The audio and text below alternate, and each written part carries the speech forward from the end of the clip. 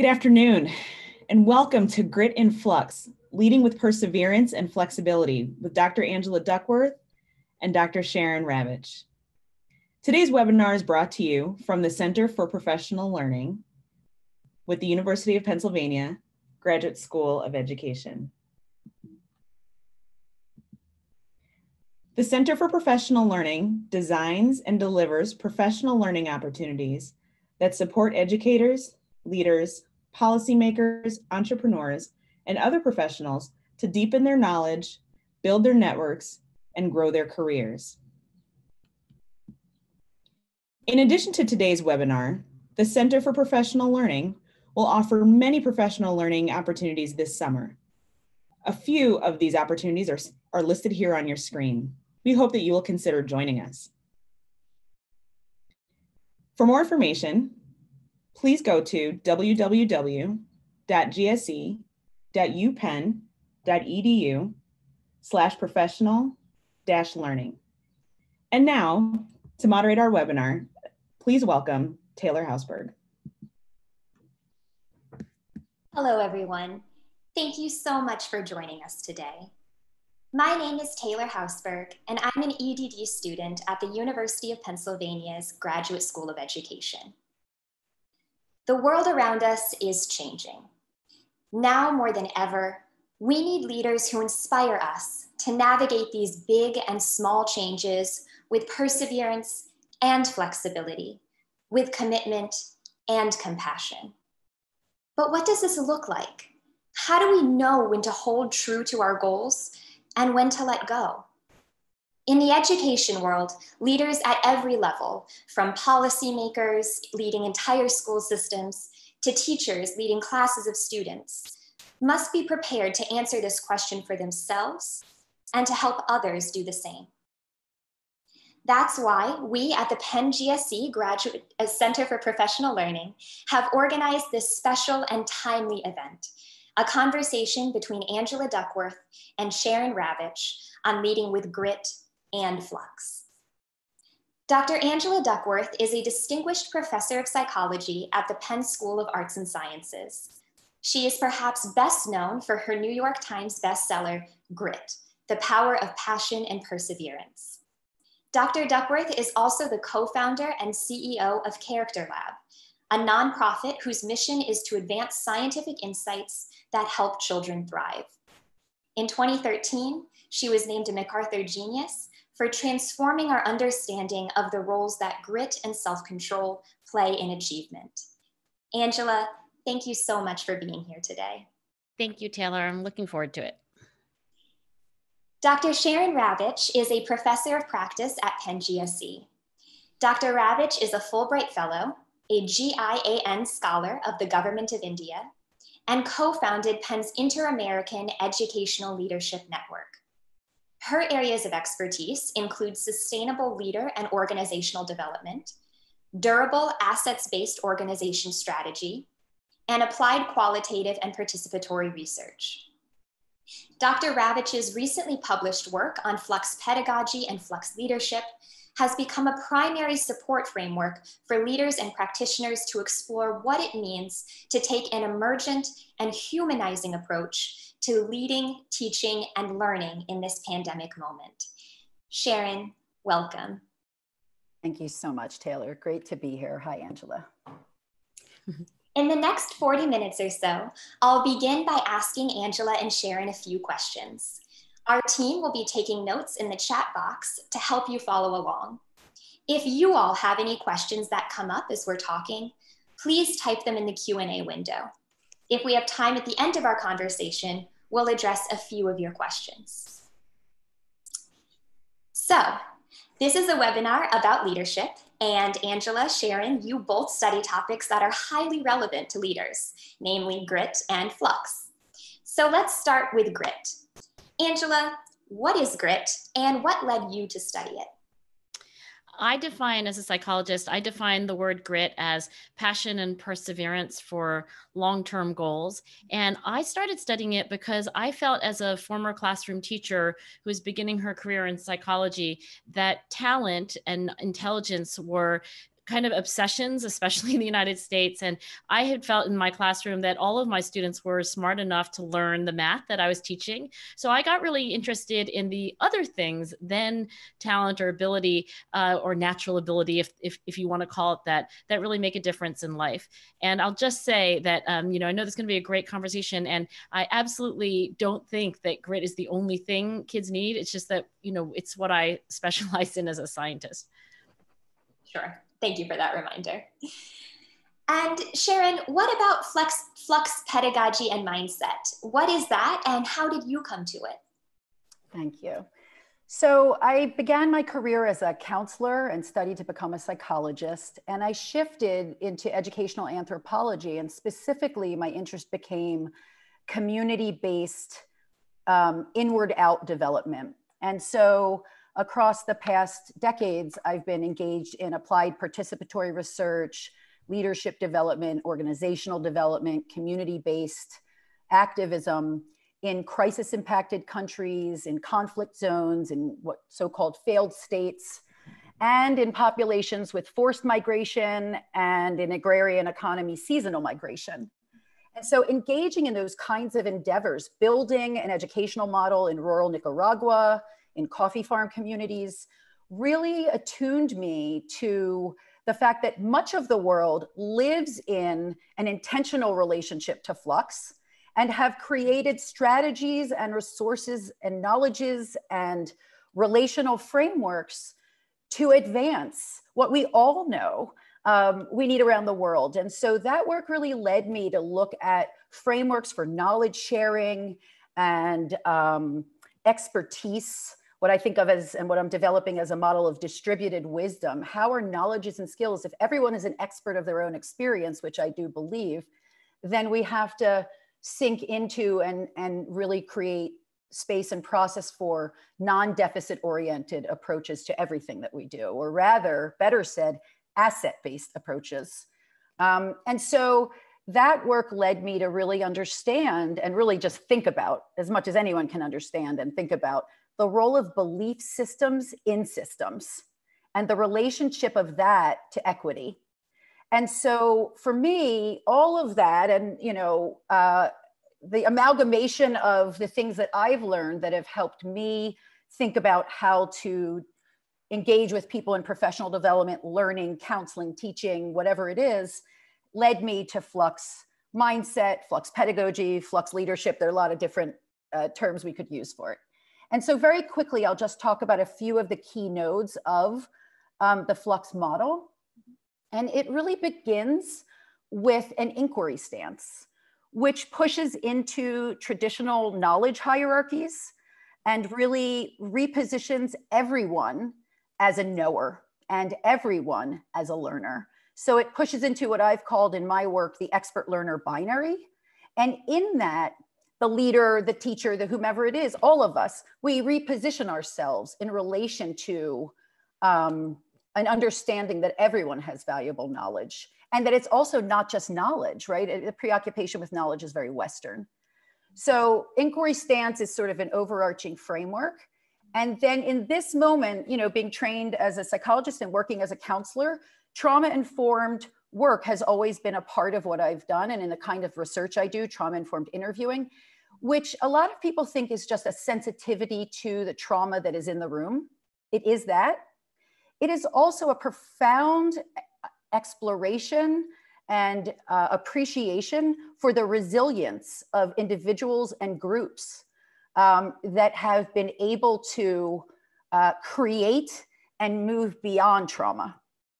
And so that became a very central node because we are all in a period of collective trauma. We also know that trauma is ubiquitous and largely ignored in schooling systems. And that's one of the reasons I appreciate Angela's framework.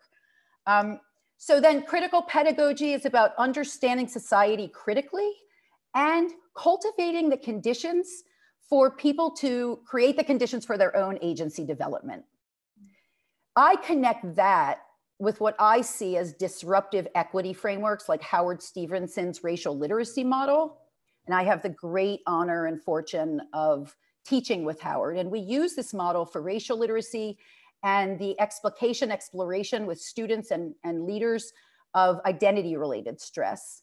And so that and this brave space pedagogy, which then applies what we learn about our own racial literacy to the ways that we're able to lead, be in, and understand racial and identity-based and power-based dynamics. So all of these different pieces of this Flux heuristic are really about criticality of place, person, process, and of possibility.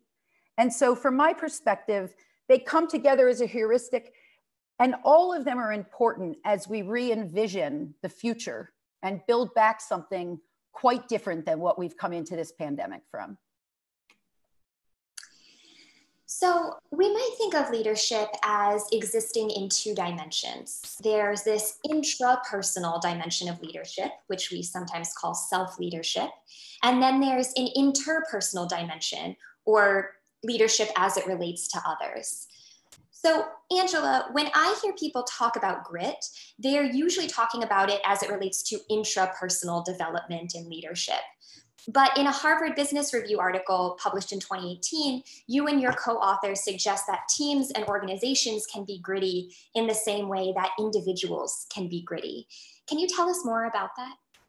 Yeah, I think that it's important, by the way, to emphasize that, when you think about interpersonal capabilities and dispositions that we hope kids will grow up to have, that they are really important, and they're not the same thing as grit. And that is, yet another way in which grit is incomplete. So as a mom, for example, I want my kids to be kind, right? And I think the whole country needs a huge dose of empathy and authentic compassion. And those are not the same as grit. Those are really interpersonal capabilities and dispositions.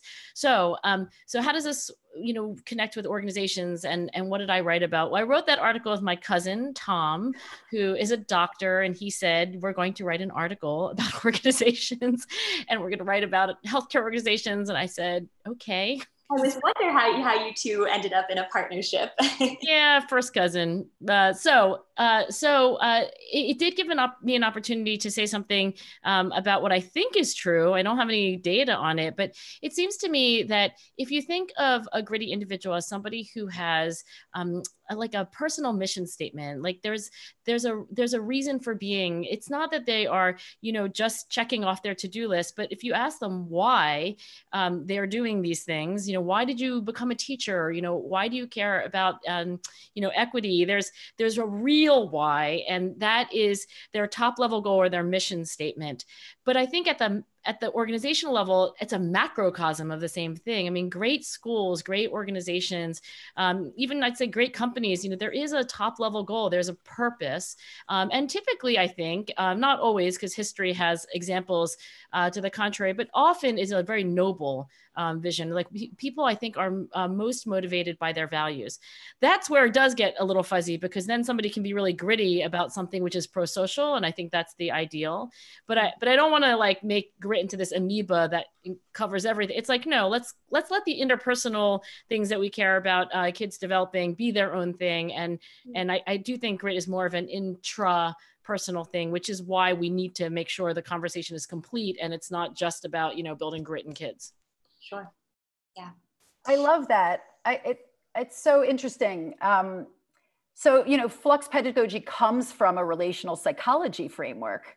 I work with Carol Gilligan over decades, and yet it really, from my perspective, the question that for me, it's an outward-facing relational framework. It's also an inward-facing framework, because there is no equity, there is no rebuilding in an equitable way without critical self-reflection. It's simply not possible. That's not a possible thing.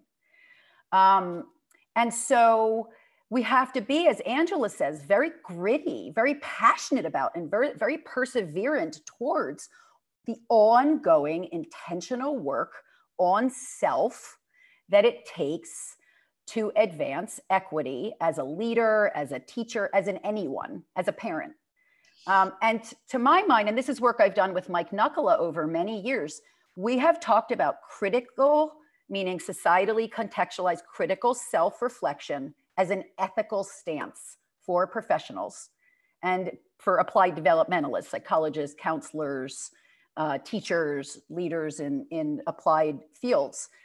And so it's important to say one's proximity to power in a US, in a Western, white dominated, deeply inequitable country, our proximity to power, both macro and in our settings, the more proximity to power we have, the less authentically we see ourselves. We know that power contorts self-perception. And so part of a Flux mindset, it really is about that inward remit and responsibility to oneself to move the dial. We all know we have biases and assumptions and that we do injury to other people and we microaggress. We know that. We need to normalize that, right? We need to normalize bias. We need to normalize circulations of power and to whom power is conferred upon or on whom. And so for me, the accountability with compassion piece of the Flux mindset is very much about, it's about being proactive in one's compassion, right? Not just when a crisis comes up and you're a compassionate listening ear, but about creating, like our dean at the Graduate School of Education, Pam Grossman, I think does really well, creating a culture of compassion, creating a culture where people feel listened to and a part of a whole and valued. And so from my perspective, that's about being proactive. That was already in place before the pandemic, but then with the pandemic, really moving into that kind of way of thinking about things. And so I think about a Flux mindset as one's personal contribution to the response and personal contribution to and responsibility to the relational conditions of equity and of, equity means optimal learning in schools. Equity means non-abusive relationships. Equity means self-care, right? So when I say equity, I mean it across contexts. And part of that personal contribution and responsibility to understanding these relational conditions is criticality about self and criticality around social identities, right? We're all carrying very different things into this pandemic. And to not be very attuned to that as a leader, as a teacher, does violence to the people you are responsible to serve, or we are responsible to serve. And so that also means naming harmful norms.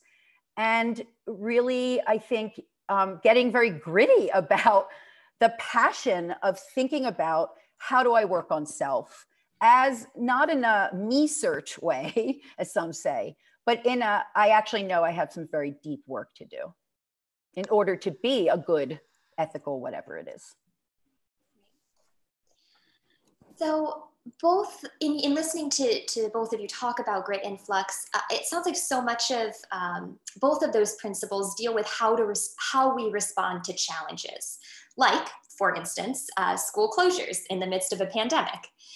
And Sharon, in one of your articles you wrote, but I think that both of you would agree, that it's important for leaders to maintain high but humanely calibrated goals and expectations. And so Sharon, what are a few tips that you have for leaders who are trying to strike this really difficult balance between high and calibrated? Yeah, that's a wonderful question, because we know that we need to progress as we care, right? Like both need to happen in tandem. And so this notion of Flux leadership, which I'm actually working on with the mid-career doctoral program in educational leadership at the Graduate School of Education, we're actually working on a volume of educational leaders writing about their leading right now in this Flux moment. And so that's really nourished my understanding of what leaders are thinking and doing and giving and needing. And so I'd say a few quick things. The first is that leaders need to have, as a part of their intention, as a part of their passion and perseverance, their vision of co-creating the conditions for collective thriving. It is precisely their responsibility. I listened to Angela, I love the Harvard Business Review quarantined interview that you did a week or so ago. And I'm going to quote you because I loved something that you said. You said, gritty leaders have an aerodynamic hierarchy of goals. And I loved that. I nerded out for like a whole week on that and just obsessed about it, because it really, it's what I'm talking about in terms of this, it's grit in flux, that there's this way in which if you're doing that, if you're thinking that, if you're aspirationally working towards that, you can be more responsive. You don't have to have figured it out, but you have to have the intention, or want to have, to cultivate the intention. And so a part of this is about renorming, with a primacy placed on equity, renorming organizations, renorming families, renorming classrooms, systems, advisories, whatever it is. And renorming is where the brave spaces piece, Arayo and Clemens' work around brave spaces, comes in. Because brave spaces, this concept is that safe spaces are a white mythologized construction, and usually white male, the closer you are to power, the more your communication style is valued and affirmed. And the less close to that those axes of social identity-based and group-based power, the less so. And so that is a really important piece of renorming, is about understanding this racial literacy. How are we all having racialized identity, stress-related things during COVID? How do we process those? In my piece, there are a lot of suggestions around collective storytelling and different ways that can actually be integrated into meetings and classes in very effective and efficient ways. And so a piece of that is also about this critical pedagogy framework, which is about people being critical about society and understanding that they can be agentic in society, that everything is not just done to them, even though a lot of things are done to a lot of people, but it's about in their own locale, really creating the conditions for their own emancipation, their own agency development. Teachers do that, leaders do that, professors do that, counselors do that, therapists do that, right? This is the work that we do as applied developmentalists. And so to reckon and reset these new norms to these higher order goals, these visions of equity, we can't do it alone. That's where distributed leadership and distributed wisdom come in. And you need a lot of humility as a leader. And you need to really go back into that inquiry stance where you deposition yourself as the frontal teacher and you realize that everyone is in a circle, no one is in the center. And so the last thing I'll just say is that I think disengaging from norms that don't serve us is a good way for leaders to think. What norms don't serve us? What habits, rituals, routines don't serve us? Not only don't serve us in this moment, but won't serve us in the future, and creating ways to track that so that we have in different organizations and systems, we can look back to that as we're building forward. And so, for me, all of this rests on the ability to be accountable to yourself, and then accountability with compassion for others, to be compassionate with yourself, and then compassion with others. The last thing I'll say, which is a little bit of a right turn, it might seem, is that leaders really need to process our own mental health issues and our own stresses very proactively. So your imposter syndrome or your communication style or your anxiety, right? That really needs to be processed away from the people you work with, unless it's work specific. As a leader, you really need to do your work so that you're showing up to lead, to inspire, and to motivate, having worked out some of your stuff already, so that you can really model calm. Thank you, Sharon. Angela, I heard Sharon mention several of the ideas that you draw on as well, such as having a clear top-level goal and letting that drive your goal hierarchy. Is that how you think about calibrating and committing and striking that balance between the two? Well, I need to give credit for the phrase aerodynamic goals to Will Smith, who I have a total crush on. So I hope he's listening. Of course, he's from Philadelphia, so we should all be loyal to Will for lots of reasons. And he used that phrase to talk about how, we all have these kind of like micro goals, if you will, like the things I got to get done at 3 o'clock today, my to-do list. But then you might have some medium-term goals, like things that you really want to see happen in the next year or two. And then, of course, I think that it's a great thing to have a top level goal, or it really something where you could say, like, this is at the core of who I am, my deepest personal and moral values, and that drives everything. So when Will Smith said having an aerodynamic goal system, I think he meant that these things are aligned. And so that when you think about what you have to get done at 3 o'clock, that should be consistent with and advancing what what your medium-term goals are and your top-level goals. And I like the phrase that Sharon used about like what doesn't serve us, you know, like the rituals, the mindsets, the routines, the things on your to-do list that are not serving, you know, your core values, your highest level goal, then we should let go of those. So anyway, that's where this particular phrase came from. But psychologists, I think, generally acknowledge that human beings tend to have these goals at different levels. We have, you know, low level goals, we have higher level goals that are more abstract. And I think that's where, to me, when my understanding of Flux, but I'm a beginner, so Sharon's gonna have to tutor me.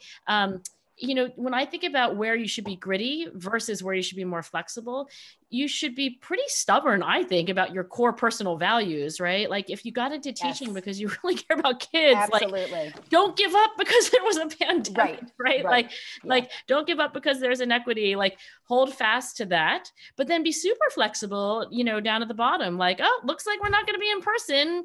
Well, we're going to switch to like distance learning. And, you know, really all great educators know that. I mean, that to me kind of like almost defines what somebody is, you know, working with young people. So anyway, so that I think is where our work complements, you know, quite nicely. And I think it's, I'll just end, there's a person that I admire named Kat Cole, and she actually was a Hooters waitress, and then she turned into a CEO. I think she was like the youngest CEO of a, you know, large food service business. And she said, "I'm like water." And I was like, "How are you like water?" And she was like, "I know where I'm going, but you know, oftentimes where you're going is blocked. So you got to be like water and go, you know, go through another crack." And when I started reading Sharon's work on Flux, it just brought to mind Kat Cole, and thinking like, yeah, you know, you have to be flexible, but it doesn't mean you have no direction, right? Exactly. You know, so anyways, I don't know if that resonates with you, Sharon, but that was no, it does. I love that because,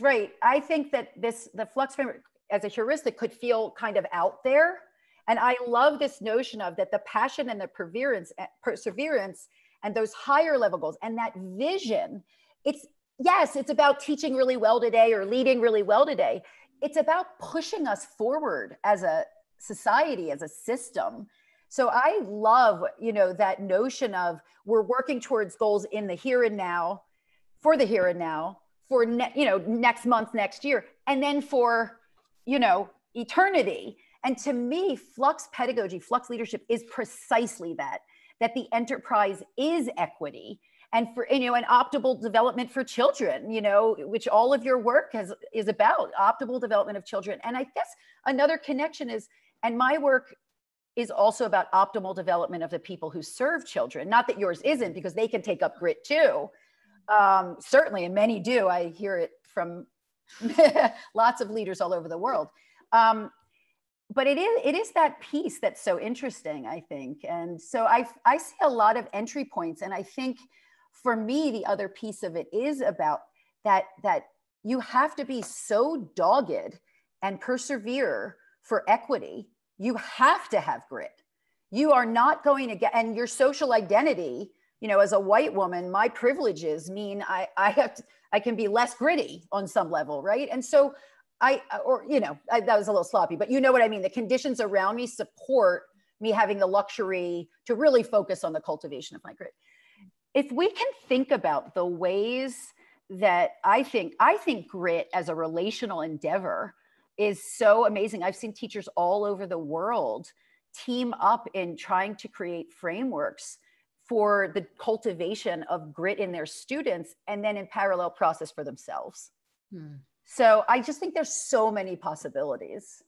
That's a perfect segue, Sharon, because what I'm so curious to know is both of you are educators, both of you are leaders of different networks and organizations. So how do you see grit and Flux showing up in your own teaching and leading practice? So perhaps Sharon, since you brought that up, we can start with you. How do you see Flux and grit showing up? You know, when I saw that question, I thought, that's a hard question, because I would actually say that it came out of my teaching. It came sort of out of that, but you know how these things are, you know, recursive. So I would say that one of the foundational concepts, the inquiry stance, and the notion of everyone being an expert of their own experience, I'd say almost more than anything else, that is the most directive-centered intention of my teaching. It's an outstretch of who I am and how my parents raised me. But it has also been about doing a lot of cultivation work to see, what I'm missing and what I need to attend to. And so, so I would say the inquiry stance and really creating the conditions in classrooms for everyone to be amplified, to have their voices and their ideas amplified, and to be seriously engaged as an expert. Yeah, so I'm actually thinking of an example from your QMI class this semester. So I remember that when the pandemic was announced and Penn GSE closed, you changed the assignments and the structure of your class, which I feel is really a moment of flex pedagogy. Can you just tell us briefly what that looked like and how that played out? Sure, I'll give you an example from the executive mid-career program, where the students who are superintendents and principals and lots of other educational leader positions came on the Friday, it's a weekend executive doctoral program. The Friday of the week, they had closed down their schools and districts. And they came into class, I was the first professor of the weekend, at like 3:30, after they had literally done this, worrying about their students and families having enough to eat. The trauma, their own trauma, the vicarious trauma was so profound that we more or less discarded the syllabus and now are doing this volume on Flux leadership. We pivoted from research projects that we were doing about other things to this, because this is where they are. This is resonant for them. They can create and generate things that are useful for them and their colleagues in the world. And it's been a healing process. We've done away with the formal class altogether. And we meet now, we talk about the book, we're cultivating their ideas, they're interviewing other leaders. And so I guess that's a good example of, I think really of just being able to read the room with compassion. I mean, these educational leaders were so traumatized that to proceed, as if it was a regular old day, I think would have been really unethical. So these pivots that's a big pivot. There's small pivots we do all the time. And as you know, it is about flexibility, and it's about seeing that our students are people and they deserve us to understand their ecosystems and how that lands into what we see of them and how they show up in our classes and in their assignments. Yeah. And it was still in service of this larger goal, which was to teach them research skills. Well, exactly. That's right. And so they're still getting all of the research skills they were going to get, the interviewing, the research question development, the data analysis, the write-up, group data analysis, all of that.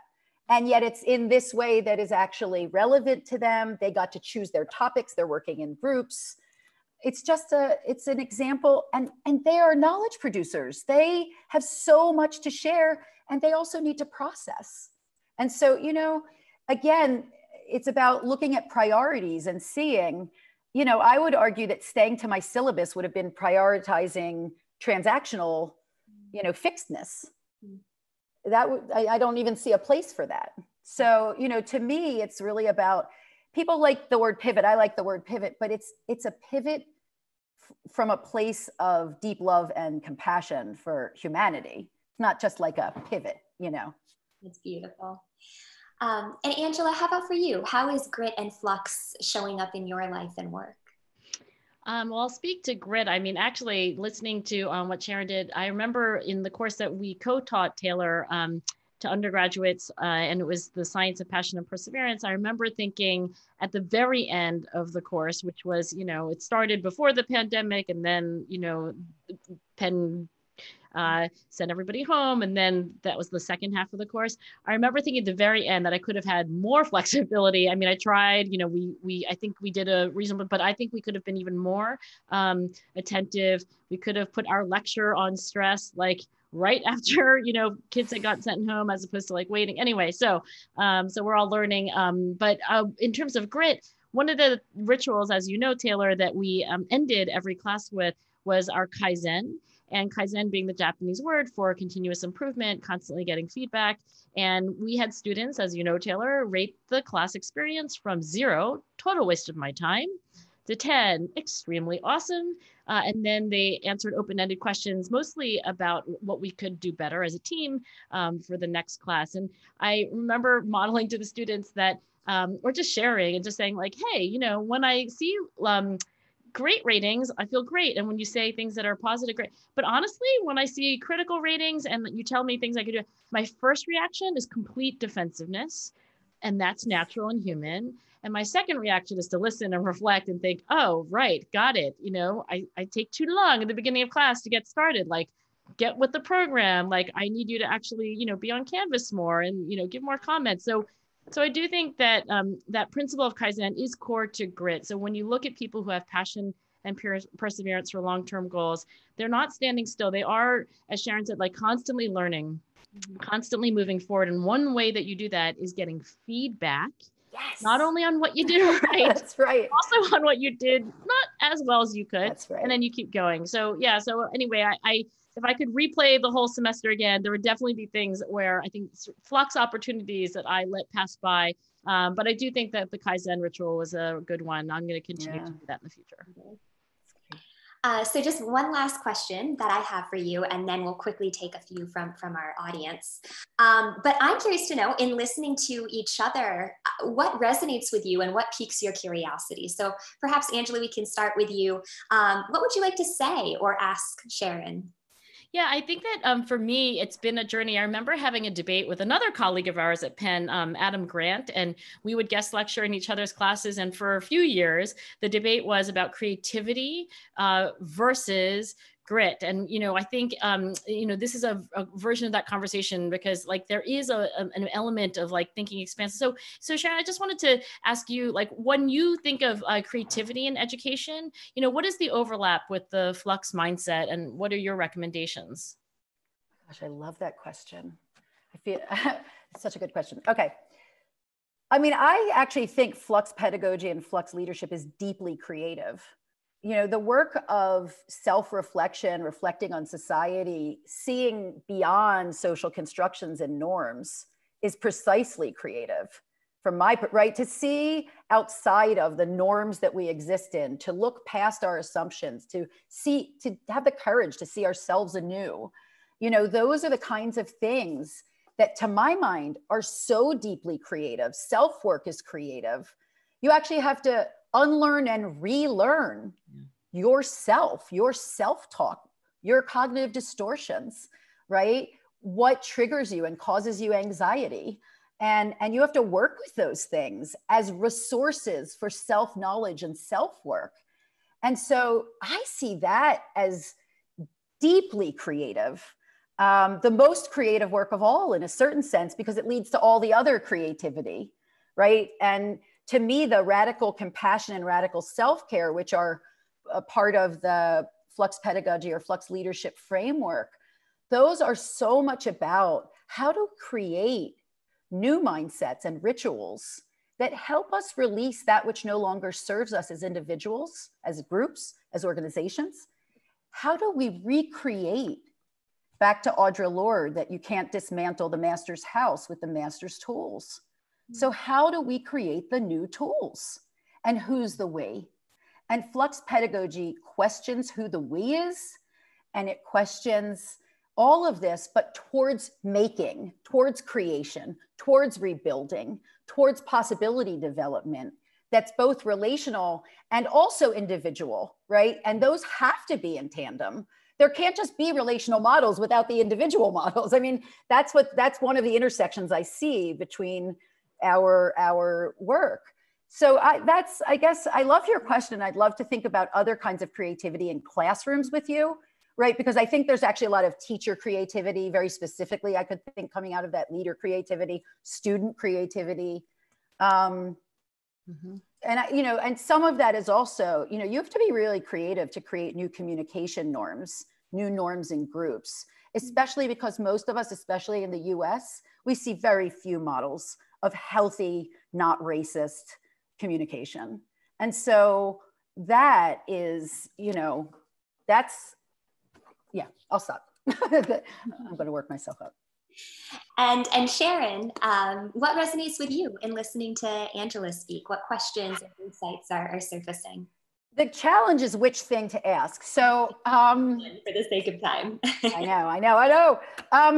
You know, I'm really interested in your thoughts. I mean, I listened to your HBR quarantine interview and it was phenomenal. And I'm just curious for this audience and for me, I'd love to hear your thoughts on grit in flux, grit in pandemic. What are you thinking about it?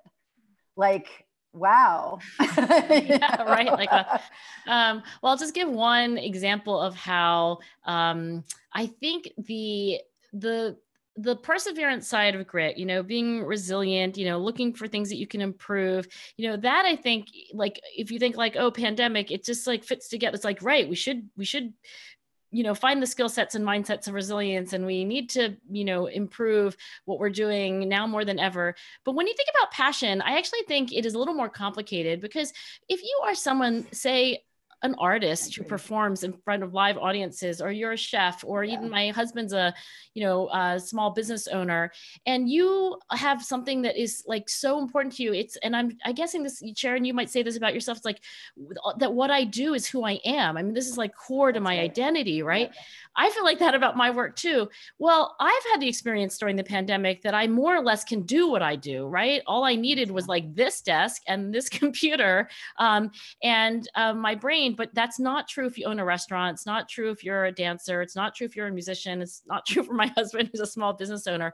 So that's where passion is almost harder to have during the pandemic than not during the pandemic. And I think the answer then is actually a version of this like flux and grit, you know, combination. Because if you do remember, like, well, why do I love, you know, to cook food? Like, why do I have a restaurant? You know, I'll just use this one Philadelphia example. So there's a restaurateur named Josh Kim, and he owns like the restaurant called The Burger Spot. And like so many chefs, he couldn't do what he was passionate about. And not only that, he was like quickly going bankrupt. And there was a moment of total despair, actually days of despair. And then one day he woke up and he said, I do this because I really care about people. Like, that to me is what cooking is to take care of people. So he went back into his restaurant, he unbolted the door, he went into the walk-in freezer, and he started actually cooking burgers and fries for kids in the neighborhood who couldn't access school lunch. And then he put a little note on his website, so you can actually find it if you Google like Josh Kim Burger Spot, that said, if you are a person in need, come to my restaurant and I will feed you. You know, God has given me many blessings, and this is something I can still do. So that to me is flux. Like, that's pivoting, but it's also grit, because his highest level goal was what drove him there. And that's why these things, you know, that was, so thank you, Taylor, for having us together, because they really go hand in hand. They really do. I'm struck by so many different intersections and possible ways to actually push us to think about frameworks of pandemic grit quite specifically, which I think would be really, really powerful. People are looking for resources. And I agree, those of us with these privileges where our lives haven't been as unsettled, we have the privileges to do that. And so I thank you so much for bringing us together. And Angela, I'm really delighted to keep talking with you, to talk with you now. And thank you. Thank you, everyone. Thank you, Penn GSE, for giving us the forum. So I see so many great questions from our participants coming in, but because this conversation was so fruitful and so generative, we unfortunately don't have time to take any questions from our participants, but hopefully this is the first of more conversations to come. Angela and Sharon, I want to thank both of you so much for being here today and for joining us and sharing your wisdom with us. Thank you so much. This was such a delight. Everyone be well. Listeners, wishing you all the best. Be well, stay safe. Thank you so much, everyone. To be continued. To be continued. Thank you. Short and sweet. So both Angela and Sharon mentioned some articles. We mentioned Organizational Flux, which is the HBR article that Angela wrote. Sharon was also drawing from a few recent articles that she has published about flux pedagogy. We will send those out to all of you. We will also stick those in the chat box in just a moment. So feel free to learn more about leading with flux and grit from those articles. I want to quickly thank the rest of the Center for Professional Learning team, Chanel Boatswain, Sarah Goldstein, Young Lin, and Zachary Herman for your support in organizing this event. And then most of all, thank you, world, for tuning in. Yes, thank you, everyone. It's a pleasure to have you join us for this conversation. And with that, stay safe, stay well, and we hope that you'll consider joining us for more events that the Center for Professional Learning is organizing in the future. Take care. Thank you. Thank you, Taylor. Thank you, Dr. Duckworth and Dr. Ravitch. And thank you all again for joining us here at the Center for Professional Learning. We invite your feedback on today's webinar at tinyurl.com/gritinfluxfeedback. And we also invite you and hope that you will join us for more of these opportunities this summer. Again, more information can be found at www.gsc.upenn.edu/professional-learning. Thank you. Have a great night.